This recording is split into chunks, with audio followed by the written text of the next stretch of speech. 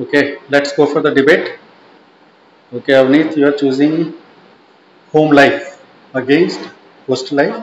Okay, tell me how far home life is better than hostel life. Two advantages. In home life, if you are sick, you, your elders or your family members help you.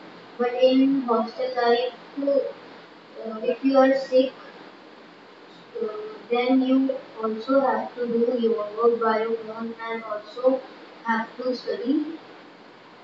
In home life, your elders always give you right and correct guidance, but in a hostel, there are some friends who also always demotivate you and make you choose a wrong path. Correct.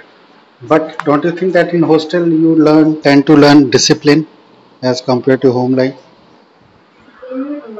In home life, parents also guide us how to live a disciplined life and how to talk and make us learn what the good habits. Okay, you mean to say both are similar with regard to discipline? What about security? Where you get more security? At home or in hostel? At home. Home. Okay. And you mean to say that hostel life is insecure life? You don't have security there? Some people who are